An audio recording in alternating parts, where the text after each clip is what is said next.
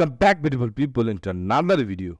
In this video I'm going to show you how you can show your pen drive in your PC. If your pen drive is connected with your computer, I'm going to show you how you can see this. So you can see in here in the taskbar. You can see in here in mass storage device. Our pen drive is connected, but it's not shown in our PC. If I open this PC, now you can see that no driver is shown in my PC. So how you can fix this? So without wasting your time, let's start this video. I'm going to close this file explorer. Right click on this PC and go to manage.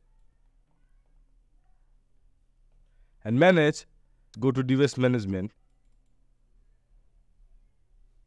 And here you can see our pen drive is connected, but not shown in our device, but not shown in our computer. So right click on it in this device and click on just driver letter and path, and here click on add.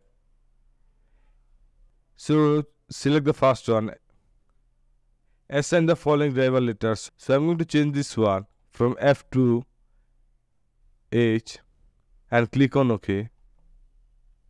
Now I'm going to close this one and I'm going to open my PC.